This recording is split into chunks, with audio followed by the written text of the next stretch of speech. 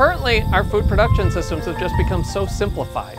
And the only way to maintain these very simplified agroecosystems is with inputs. Things like fertilizers, things like pesticides, like insecticides and herbicides, fungicides, which are costly, both in terms of money and the environment and even our human health.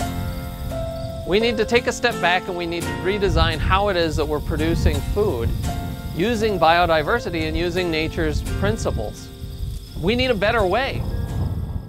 I am Dr. Jonathan Lundgren, an agroecologist and entomologist with more than 20 years of experience researching pest management and the safety thereof, as well as developing food production systems that rely on ecological principles instead of agrochemicals.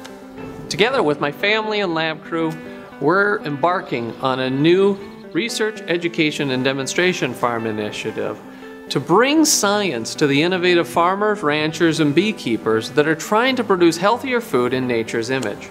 We call it Blue Dash Your Farm.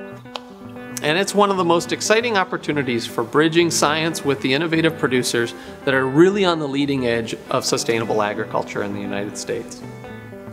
We are here because we firmly believe the future hinges on diversifying our agricultural systems. And we have a vested interest in supporting the safety and the profitability of the next generation of farmers. So if you believe that we can conserve biodiversity and produce healthier food in the same place at the same time, then I really hope that you'll consider supporting us.